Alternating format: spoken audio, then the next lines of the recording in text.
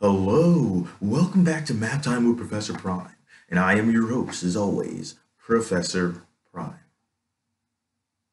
Behind me is the periodic table of music genres, and I might make a separate video or attach it to this one where I go in and zoom in a little bit more and just like show y'all how it looks. But alternately, I might just shoot a link in the description so y'all can see that a bit better so you can get an idea what's going on, or both. We'll see. But either way, I had talked to some people who had been viewing some of my videos. The content was never a problem. The lighting was in some videos, some earlier ones, and I've been trying to figure that out as I go on. And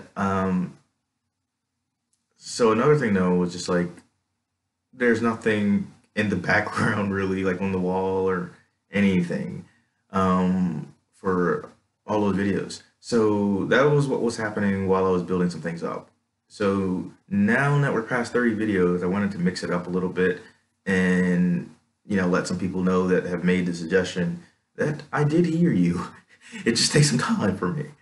Um, and I went with this for a few reasons.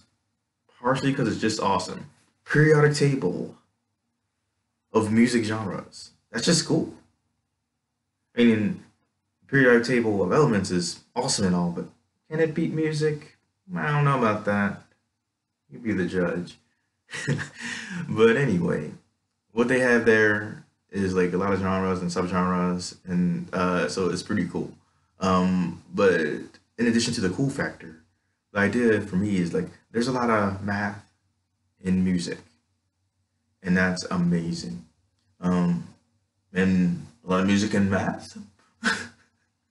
You could argue there's a certain rhythm to a certain flow.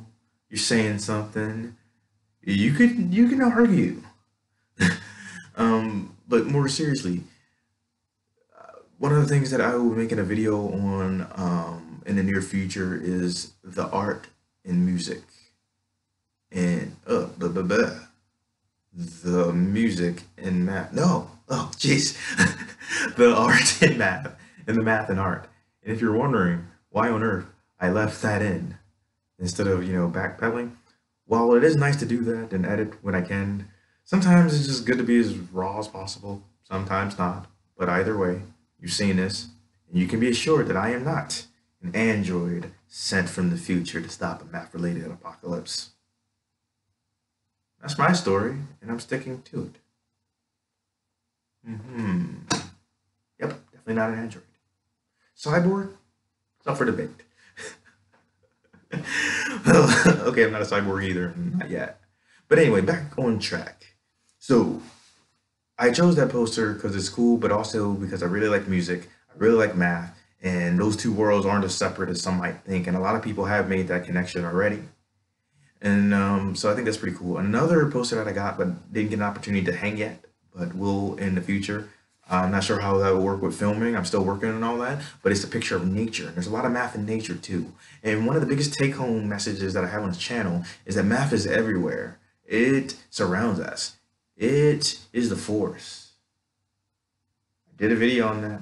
That's awesome. And eventually I might actually like link things at the end of videos too, or more in the description once I really get going with this. But my whole thing is that with math, it is everywhere. It's the language that we chose to speak about the universe in.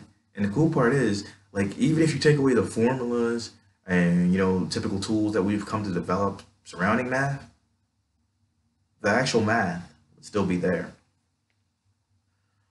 Like numbers, for instance, if I don't call one one, it's still there, right? What it represents is still there. And I mean, I can call one by many things, right? I can represent that many ways. It's a really powerful number. Like, I could say it in different languages. I could write it out differently. It's pretty cool. But more on that in another video, perhaps. Ooh, yeah, more on that in another video. That's an idea. How was it not an idea before? I don't know. But my whole thing is like, yeah, I got a poster now. It's been a while.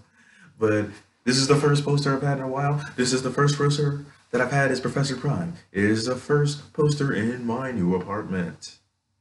How about that? In any case, I hope you all enjoyed the video and that you were mildly amused. I hope. In any case, Professor Prime out.